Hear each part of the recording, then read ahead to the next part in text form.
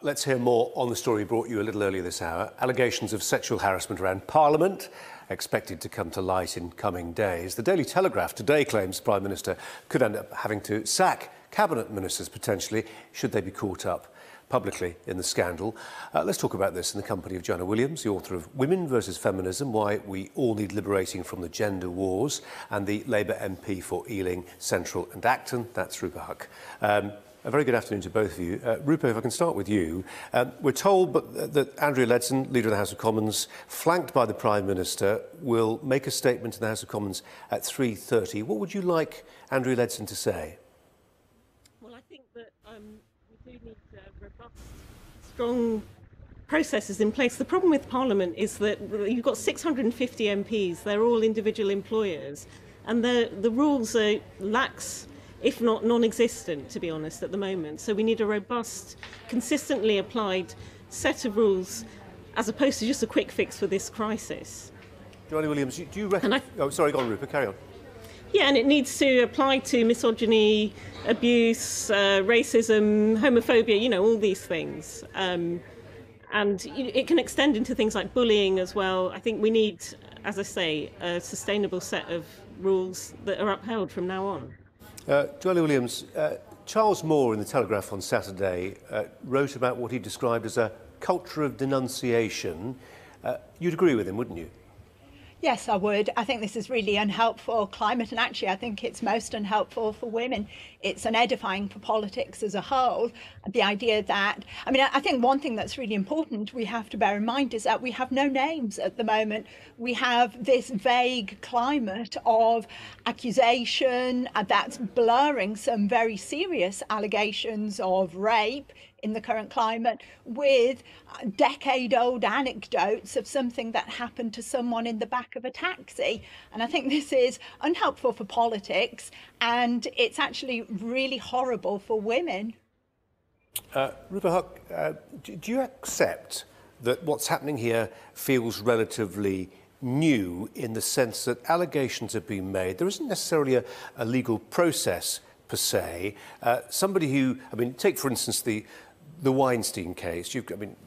We're living in a strange time, aren't we, where we're making parallels 4,000 miles across the Atlantic. But, you know, it's been made by people where you've got allegations that have been made. There is not necessarily a legal process. At least not yet. It may come in time, obviously. You've got somebody about whom the allegations are made who throws their hands in the air and says, yes, I've got a problem. But it's a process that feels quite unusual and new, doesn't it? We do know the names of some of these people. We know that Stephen Crabb, the former Social Security Minister, was sending lewd texts to a young woman that he interviewed. We do know the stuff that came out about the sex toys being bought. In any other normal workplace, that would not be acceptable behaviour. But what you have in Westminster is a system where there's a lot of people with power swirling around. It's very imbalanced. It's the kind of place a lot of people want to work there. So, I think it's not just within Westminster, it's at all levels of politics. I've witnessed it myself and been on the receiving end, not as an MP. But I do think that in some senses, you say we're living in a different time. So things like racism and homophobia, probably since the 70s when bum pinching and Jimmy Savile as well as Benny Hill, those people are all the norm. We have moved forward, but at the same time, that pervasive Westminster culture. So you talk about legal things. There's legal things as well as moral things. Do you know what I mean? So even if someone is not guilty of breaking the criminal law, is it morally acceptable to, if a female staffer feels uncomfortable buying sex toys on the command of their male employer, you know, it's just not right. These things need investigating, and it's sad it took the Harvey Weinstein case to expose all this, and it's sad that it is being exposed, but I don't think we should sweep these things under the carpet, and I'm glad they're being talked about. OK. Joanna Williams, do you accept that in Parliament, given the nature, you've got some very ambitious people who have a lot of power at their disposal, and working for them, oftentimes you've got very junior, much younger people, often inexperienced, keen to shin their way up the greasy pole, etc., that there might be a particular problem there? And secondly, do you accept what Rupa Huq says, that actually it's not just about legalities, it's about ethics and morality too?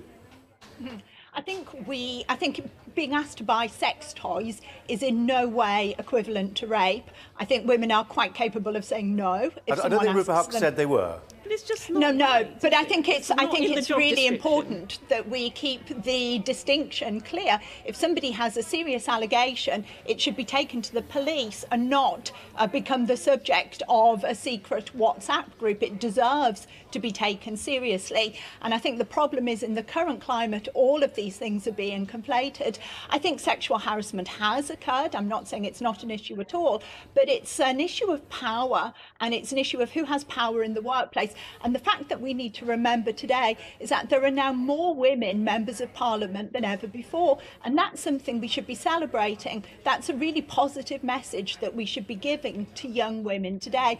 The danger is that young women are hearing time and time again now that women at work are treated as victims. They are the subject of sexual harassment, and that situation is not being put into context, where they're told, actually, some of these allegations are simply jokes or something that happened decades ago. There's never been a better time to be a woman at work.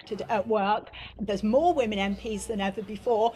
Go for it. There's a world of opportunities waiting for you. Instead, they're bombarded with this narrative that to be a woman is to be a victim, and that's going to backfire by putting young women off entering careers in politics.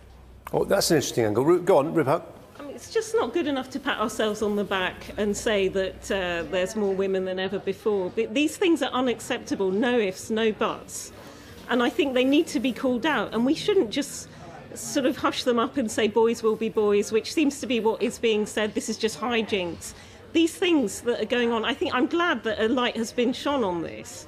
I mean, I myself, as a young, in the 90s, 20-something, remember when I was at the European Parliament, I was working there. I remember a male MEP with wandering hands. I didn't say anything at the time because the power relation was so imbalanced. I was a postgraduate student. I didn't say anything until, actually, this is the first time I'm ever saying it out loud now. And that pervades to this very day, that there is such an imbalance of power relations in the world of politics. You have powerful men. Women don't speak out for fear of reprisals. We need an anonymous culture of reporting. It's cultural as well as it's an HR issue. In no other adult workplace would you get anything comparable to this. Just on that point, Rupa Huq, and John, just hang on a sec. There will be some people listening to this who will say, OK, Rupa Huq, that's very brave of you to make that point. It's sad you've got to, in a sense. You should set an example as an elected parliamentarian now by going through a legal process to ensure that that MEP faces the full force of the law. I mean, this is sort of historic, but it's happening now. We need, as I say, a process for the future. We need a process for the future.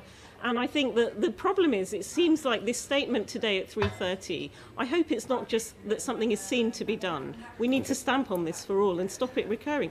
And why are we blaming women for this? I mean, we also need to turn our focus on the perpetrator as well.